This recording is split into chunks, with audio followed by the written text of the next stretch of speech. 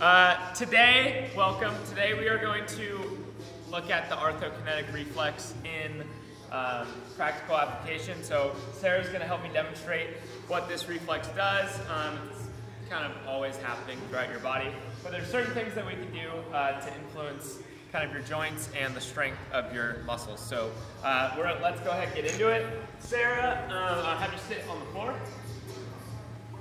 So what we're going to do, extend your legs out, is we're going to test her glute med strength. I'm simply going to have her lift her leg, and then all I want you to do is just push against my hand as I pull in. Okay, ready? Go. Okay, so she's pretty strong right there, obviously. I can't go any further, and relax. So what we're going to do is we're going to compress her talocalcaneal joint and see how that influences her strength, okay? So what I'm going to do is I'm going to take her foot and just kind of compress that joint a little bit. Compress it. Good. And let's go ahead and retest. So out. Go. Go. So she no longer has any strength in her glute. Do you feel it? Okay.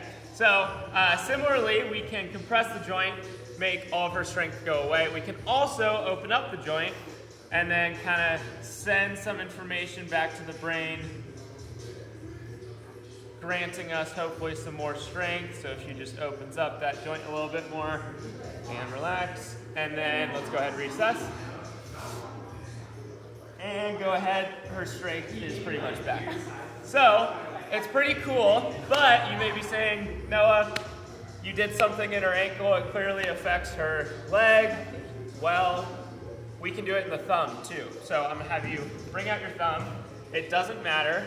So all I'm gonna do is compress this joint in her thumb. Compress. Compress, compress. One more time.